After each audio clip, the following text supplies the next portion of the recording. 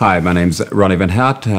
This is my work that's been installed at the NGV Melbourne Now exhibition. It's called All Said and Done, and it is a work that it's about 1978, which is a significant year in my life. It was a time when I was at high school, and the work is based around the cover I designed for the school magazine. In some ways it sort of marks my first sort of public appearance as an artist. It's a sculptural kind of installation that is positioned on what would be in old sculptural terms called a plinth, but to me it's kind of like a platform, and it's almost like a platform that maybe a band might play in to differentiate themselves from the world. A kind of a raft, like the raft of the Medusa of some doomed characters. Everything's sort of a cast object that's been made from using moulds and resins and stuff to make objects which are painted.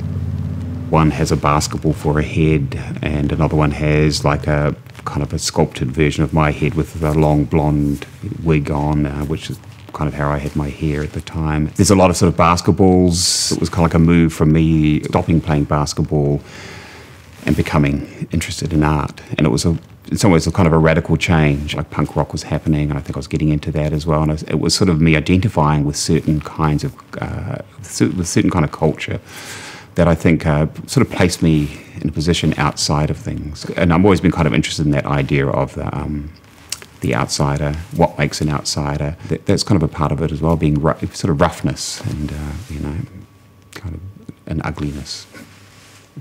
Awkwardness.